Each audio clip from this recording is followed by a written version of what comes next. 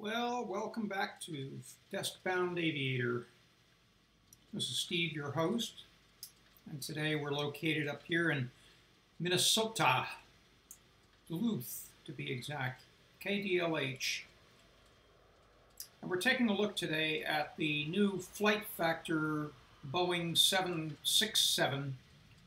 It's the version that has the advanced avionics package, which I have installed. Oops, let's not get in that way.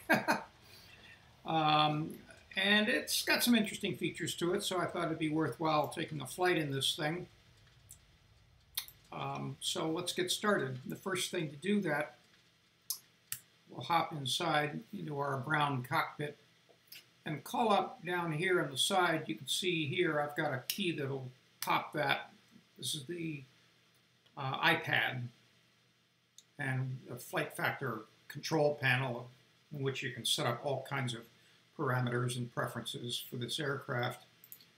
So the first thing we need to do is to open the passenger door and maybe some cargo doors.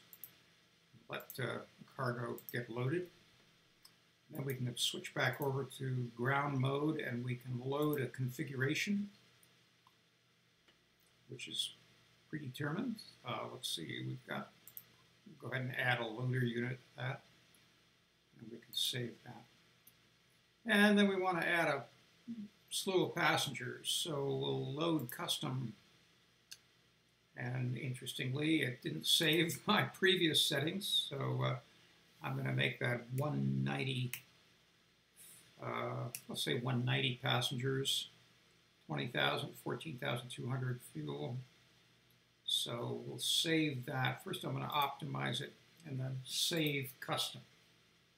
And it says it's being saved, but I'll believe it when I see it. So now let's load that package. That takes a little while. Usually you hear passengers and bags and so forth trundling onto the aircraft. I don't know if you can hear that because I've got the sound turned down quite a bit to allow me to make this video. One other thing I'm going to do here in the sound part of this iPad panel, as soon as we get done loading, I'm going to go to Options and Advanced Sound. And I'm going to turn down, or I actually already did, the PA volume. That's the public address system. And then I'm going to go over here to in-flight, to PA, and I'm going to tap on Safety Demonstration. Now that's the chief flight attendant making his long spiel to the passengers about fastening safety belts and all of that other stuff. If you don't play that, you wind up doing your whole flight and getting a gong sound. So hopefully we can avoid getting the gong sound, reminding us to have that safety spiel read off. So now that we've done all of that, let's go up to the upper panel and turn on some systems, starting with the battery. And we can see the evidence of that. Flip on standby power. We've got ground power coming to the aircraft, so we can tap on that. And we'll turn on some bus ties, utility bus, and the left and right continuity, I guess. And that's all we need to do there. And then I come up here and I turn on the IRS system. Rotate these three dials to the nav position. And then I come up here. Let me just zoom in on this a little bit. To the this larger dial, and I rotate that over to the heading position. And that gives us a number indicating how many minutes it will take before the IRS will align itself. Last thing, we can come down here and maybe turn on overhead light, position light, we can let that go on, logo light. And I'm going to go ahead and turn on the air so that we can get the air conditioning running for our passengers. Those three, turn on the recirc switches. This guy here, rotate that up to auto. And I'll flip on the engine bleeds and these two isolation valves and the center isolation valve. And then I'm going to rotate these switches to the auto position. And that cranks up our air conditioning. Now that we've got you see these three blinking lights here, that's indicating that our IRS is aligned. So we can go down below now and we can actually, let's do this. Let's come down here to our center panel. These dials aren't up on the upper glare shield the way they are on a 737. They're down here on this, the center console. So I'm going to rotate this switch over to the plan view. Then I can come back up here and I have a key set up to pop this FMC, which is the F key. And you can just drag that over here in the middle so it's easily visible. All right, so we tap on FMC and then position init. If I click on the center of this panel here, that will cause the K to stay lit, and therefore I've got keyboard entry into the unit. A reference airport today is Duluth, KDLH. Whoops, let's clear out that message. Try it again.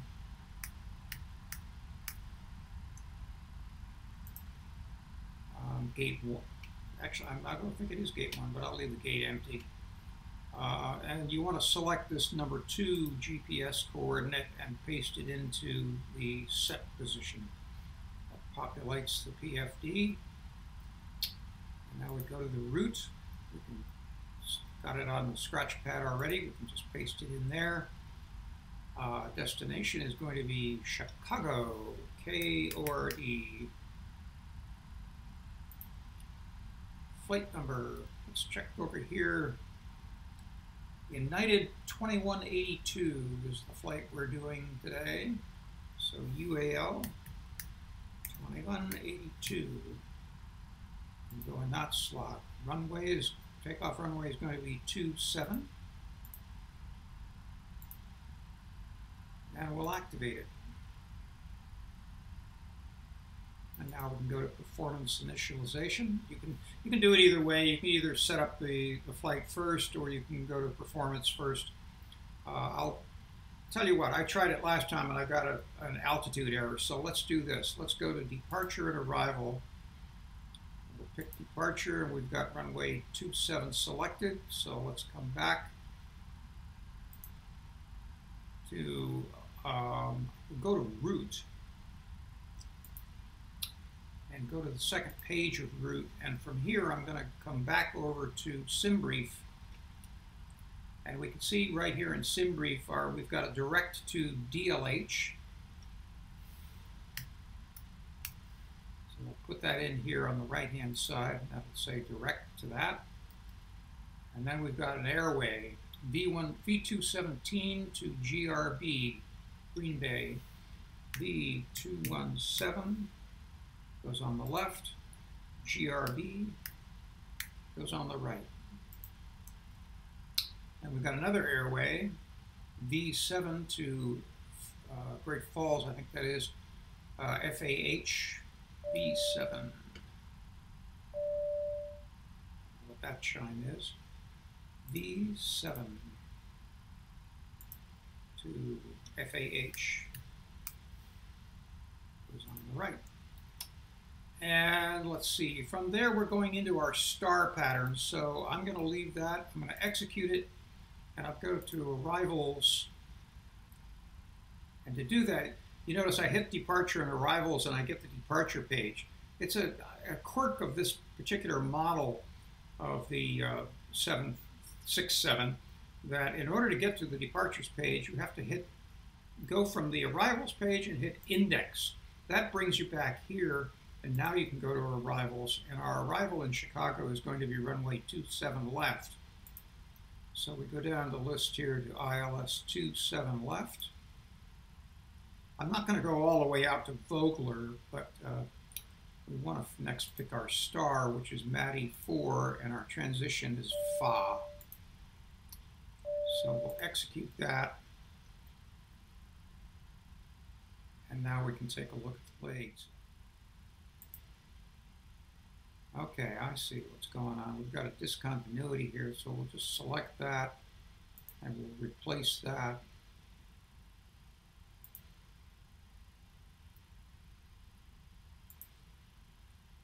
Got a bunch of things going on in this route. So there we go. We start off with FAH, and then we go through a series of waypoints. And we get here to HIMGO, vectors, and Evans. Now here's what I want to do. If we come back over here to SkyVector, we're going to be coming in here. We've got Kirk, and then Vulcan, and then HIMGO. And I'm going to go from HIMGO down to Grabel, G-R-A-B-L. So what I'm going to do is type in G-R-A-B-L, and I'm going to put it right in there. And I'm going to pick the top one. Now I'll go down to Evans, select that, and first replace the discontinuity, and then we'll execute that. So now let's go back and go through our whole route, starting off with Fa. We'll step through Cole, Gurn, and on and so forth.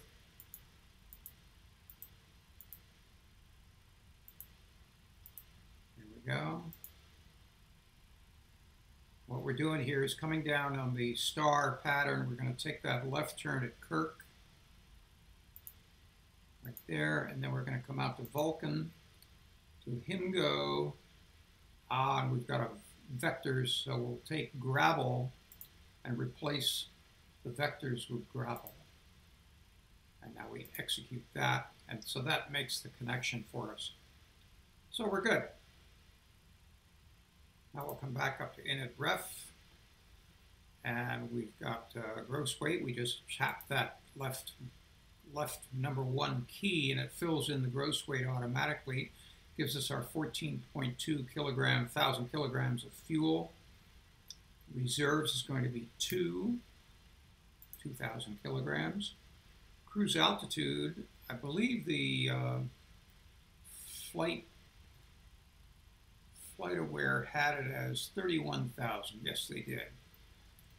So let's try that. And cost index of 30. And we go to takeoff. Flaps 5. Center thrust -5 degrees here in chilly Duluth. So -5. We go in there. And if we tap CG, we get 20 and a trim of 4. We'll come back and check that a little later. Now I'm going to tap on select. And when you tap on the on, it goes on. If you tap the off, it goes off. So that's how that works. And if we click these 3, watch what happens when I reach the V2 speed. It posts it right up here in the speed bug automatically. Nice feature. Now what I'm going to do is come down below here on our center console. We can make the, oops. Have to tap the center and then come outside. Then I can use my key and make that go away. All right, so we'll scroll down here to the bottom of the center console. And what we're looking at here is the frequency, the ILS frequency selector panel. And in order to get that right, we need to come back over here to SkyVector, take a look at our approach plate for runway 27 left ILS. Tells us that the frequency for that runway is 110.5. They don't put the 0 there, but there is one. So 110.50 at an approach course of 273. And the way we do that, we first have to get this larger wheel and then use your cursor and go up, and that activates it. So 110.50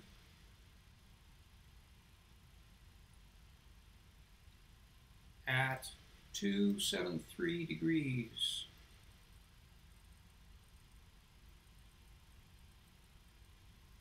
And that's how you set your ILS approach in this aircraft. Now we can come up here. Let's just go back here and we'll flip our switch back to map mode. And let's see, we can, one thing we can do here that's a little new in this aircraft, and I'll show it to you, and I'm not even sure if it's absolutely necessary, but there is a button down here which is called Speed Reference. You can see it at the top of this panel. And with Speed Reference, what you do is you rotate that, and you will see your takeoff speeds indicated here on the PFD. So if we start with the first one and just rotate that, what we're looking for, pop this guy and bring that right up here. The first speed is our V1 speed, and that's 138. So I'm going to rotate this dial. So there we go. We want to rotate the smaller wheel to 138. And you can see the number change way up there in the left corner. Zoom out just a little bit. Okay. So 138, that's gone in there. And when you reach that and you, I'm getting it so you can see it. When you reach 138, then you tap the center of that button and it turns green. Now we want the VR speed, which is 144. Oops. Tricky trying to do it with the mouse. There we go, 144. And tap the center. And the last one is 152.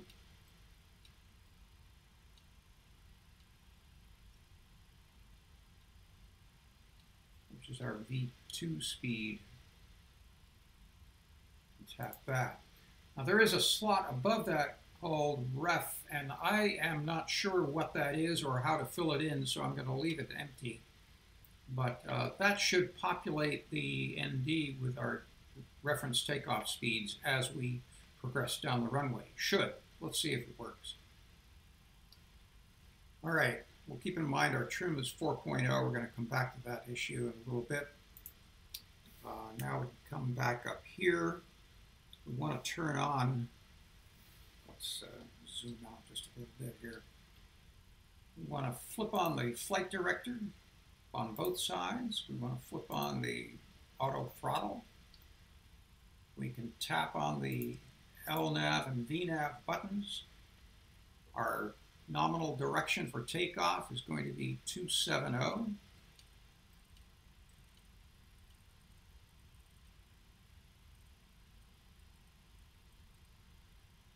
And our altitude is going to be 31,000 feet.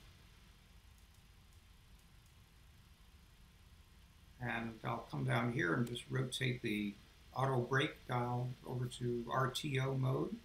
And while I'm in the vicinity, I'll come in here to the computer switch and flip that up to auto position. And that's about all you need to do. It's indicating speed brakes here. I attribute that to being a bit of a FlightFactor bug. I'm really not sure because I haven't done anything with the speed brakes and they're fine.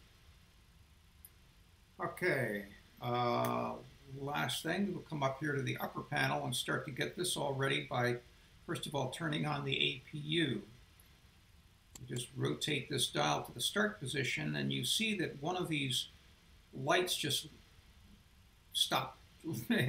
Went off, and what that means is that the forward fuel pump is operating in order to fuel the APU. We can check out the progress of the APU by looking at the lower ND and just flipping over to this window. So when it gets up around 550, 600, it should be ready to use. Okay, it stopped at 640. I don't see any indication, but we can go up here and you'll see that first of all you get a run indication here. This switch flips over automatically to the on position, and now we've got an off indication that indicated on the APU generator button. We press that, it's now on. Now that we've got APU power to the aircraft, we can go ahead to our panel here and we can turn off the external power, come down here to operation, to airplane, I'm sorry, to ground, and we can turn all these guys off.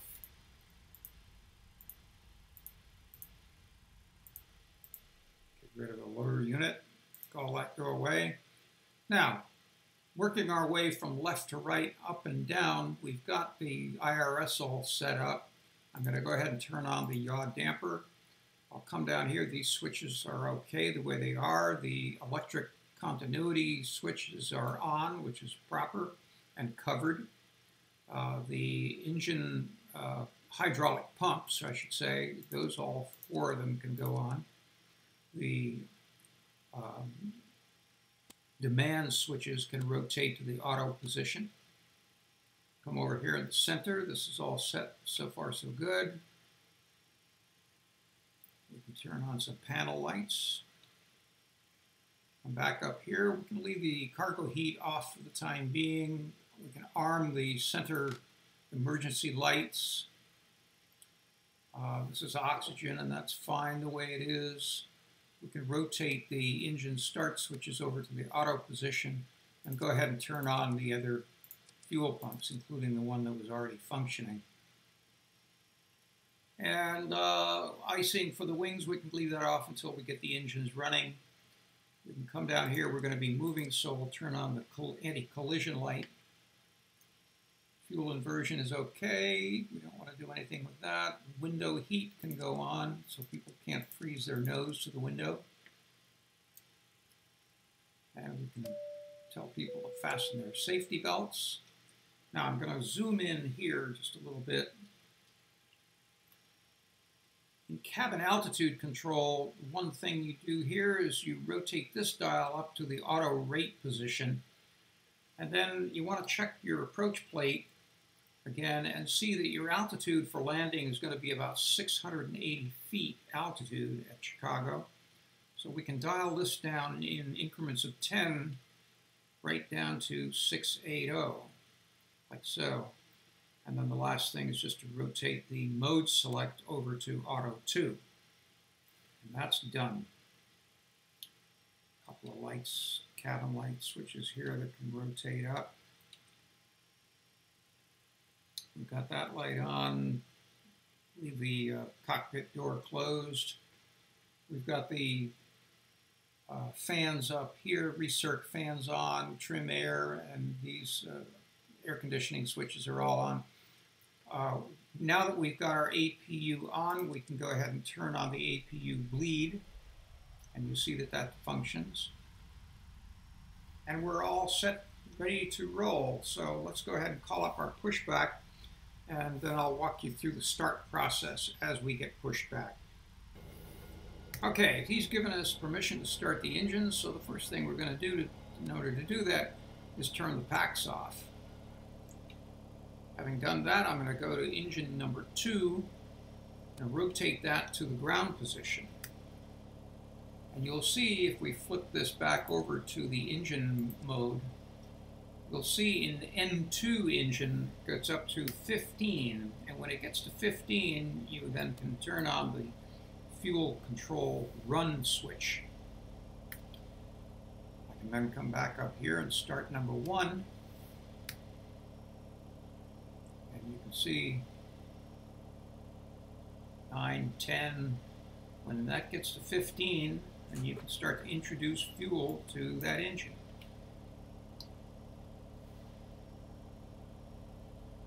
And then both of them continue revving up, spooling up, and getting themselves into good running order. So now we can turn those packs back on.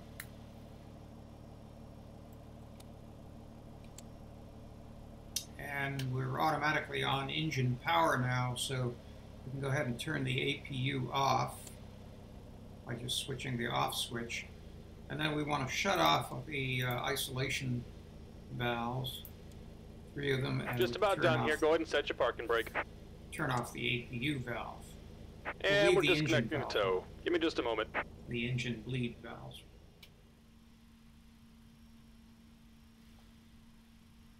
All right, pull up here.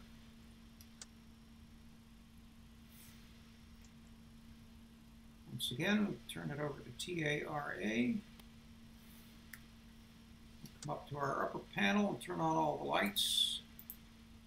Taxi and runway turn-off lights, all the landing lights, and the nose gear light. And I'll rotate the start switch over to CONT, continuous spark mode, in case of a flame out on takeoff. Everything else is ready to roll. Now, I'm going to go ahead and do this. I'm going to pop this screen here because I want to keep track of our speed as we take off, especially these V reference speeds, and make sure that that's operating properly. So we'll let the park brakes go. First, I'm going to go ahead and advance the throttle up to about 50%. Looks like we've got a little bit more than that. Okay, well, if brakes go, I'm going to hit my T for Toga switch. Approaching 3. Yeah, that's the spoilers, and I really don't know why it's doing that. But anyway, it looks like our speed tape is working perfectly fine.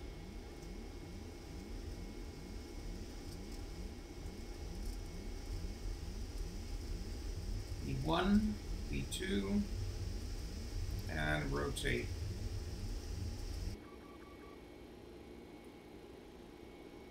Gear up, brakes.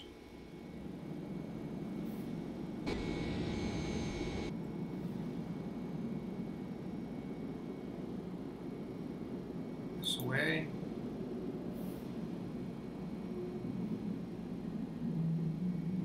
Okay. All lights can come off. Flaps 1.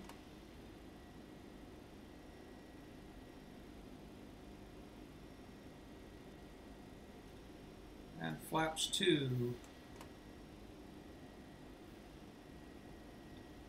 Rotate these to auto.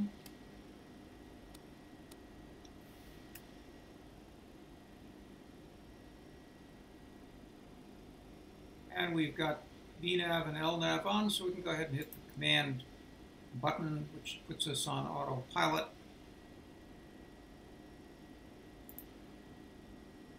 One of the nice things about being able to pop this screen, number one, is you can see it very clearly, and it also shows you a mini version of your MFD screen. And you'll notice I have keys mapped to zoom that MFD screen. So if I do this, I can zoom in or zoom out and practically see the entire route. Yeah, there it is.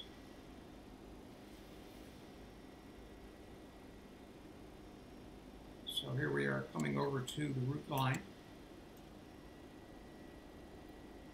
About to head out over Lake Michigan for a little bit.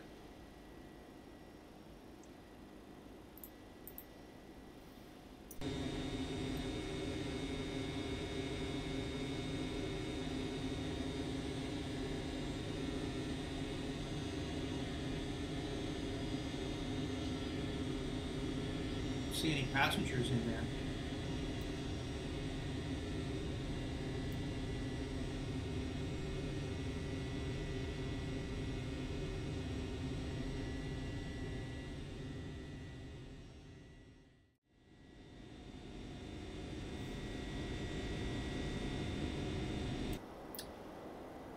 Welcome back.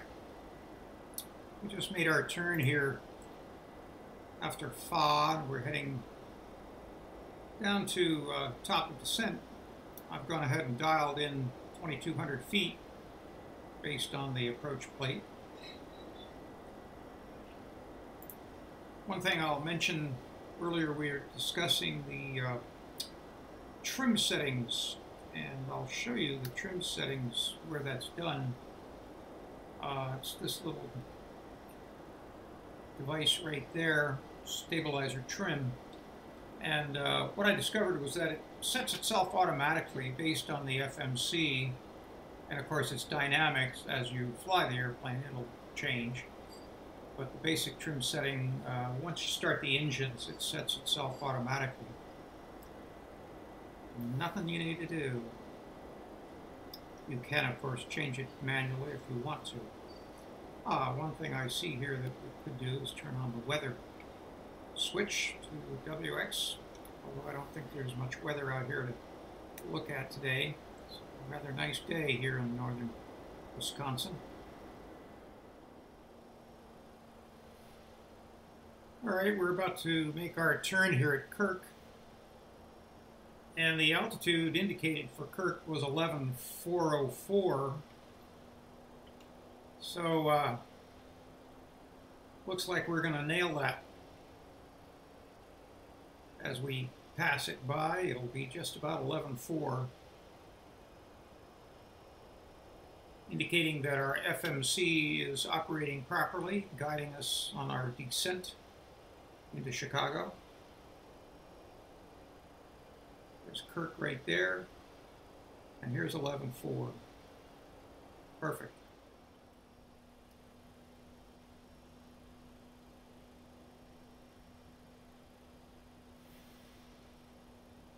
Good turn now, and next waypoint is Evans.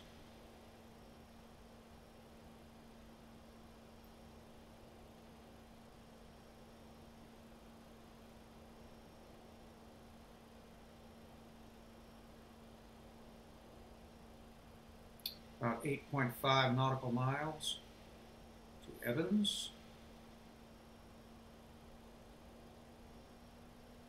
And we're coming right within range of our locator.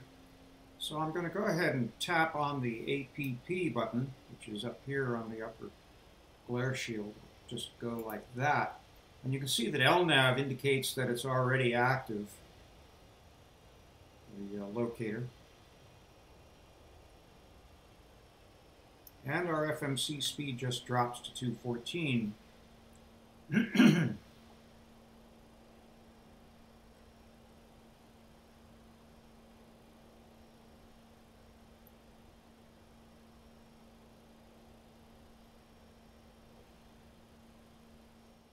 And now that we are approaching the runway, I'll go ahead and turn on our runway turn-off lights. Nose gear isn't down yet, so it don't need to do anything with those just yet. I'll go ahead and rotate these engine switches over to continuous mode.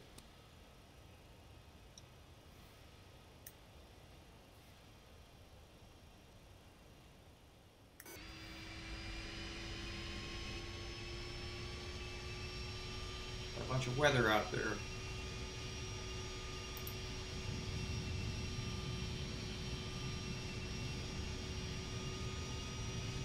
Here.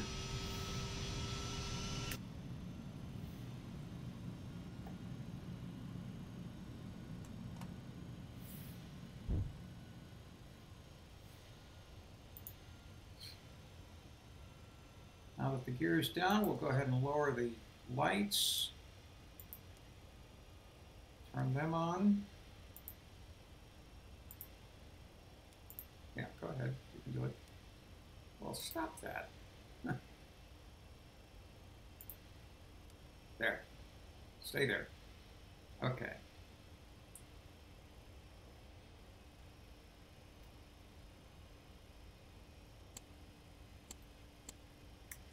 So it's about as far in as I can zoom.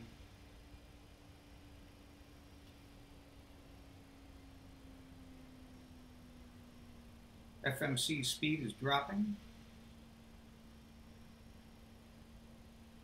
Flaps 5 going up to flaps 10.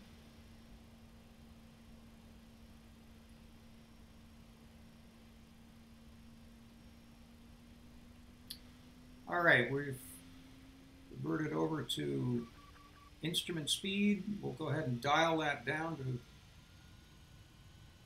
our reference speed of 142 plus some for windage. So we'll pick, see what our wind is. It says 165.22. We'll pick about 150, I should think. Even 152, 10 knots to compensate for our headwind.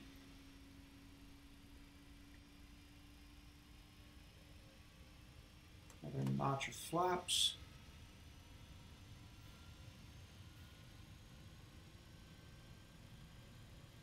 You can see the screen speed is slowed down because of all this weather. Unavoidable when you're at a big airport like O'Hare. 1,000. There's our annunciator telling us 1,000 feet.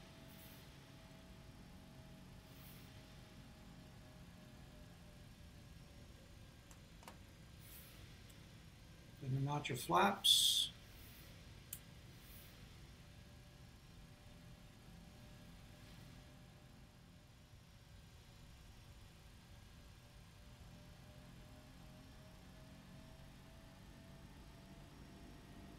$100.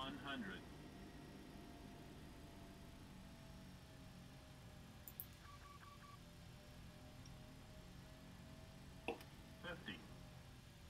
40. 30. 20. 10.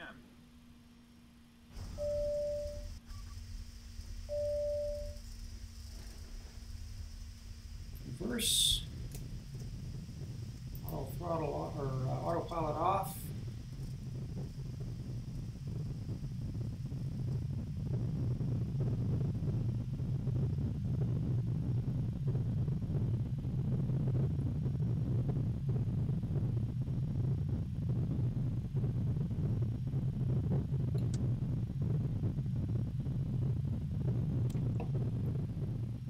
Reverse off.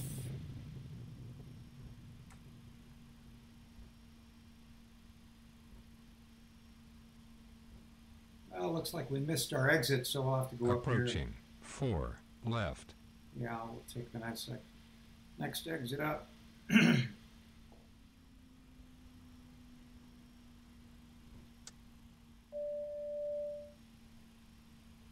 Allah, there it is.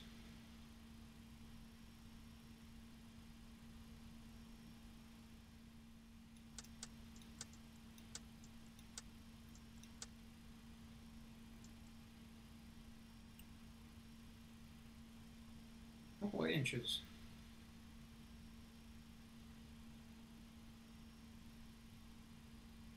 Boom. All right. So lights off.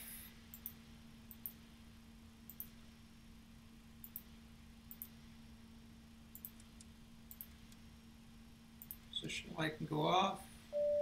That can stay. We can tell people they can get out of their seats. Go ahead and turn on the APU valve.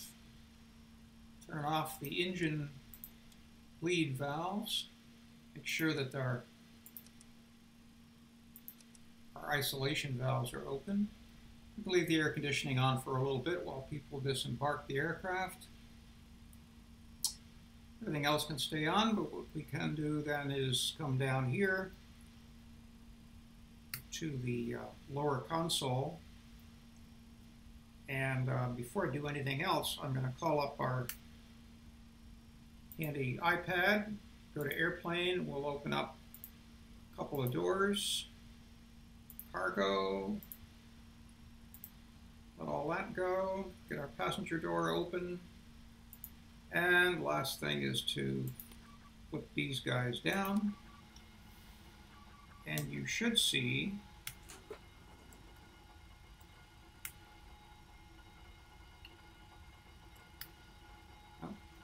wrong button. There we go. There comes the auto gate. Okay, so the gate has approached the aircraft. Let's try that again. Too many keys. Bags are getting unloaded. People are disembarking. It's a rainy day here in Chicago after that beautiful flight. And it all seemed to work. So that's the FlightFactor Boeing 767-300. This aircraft comes in two versions. It has a 300 model and a 200 model. It also comes with freighters in both versions of that aircraft. It's a little complicated how you load them. You have to load the aircraft first and then determine if you're flying a freighter or a passenger aircraft. And various features work with each of those. But it works. Everything seems to function pretty well now that I've got all my kinks ironed out. It took me a while, some notes back and forth with FlightFactor to figure out how things worked. Among other things, the updater that they use, which is a bit confusing. If any of you are having trouble with the FlightFactor updater, be sure to let me know that in the comments section below, and I can help you out with that. But it's a little bit confusing, I know. After that, if you have any comments or thoughts or opinions, or if you think this is all stupid, or if you had fun and you enjoyed it, and if you'd like to see more or different aircraft, I've got lots of them to play with. We can try everything. I appreciate you joining me today on our flight here to Chicago. This is Steve, your desk-bound aviator, and I will see you soon.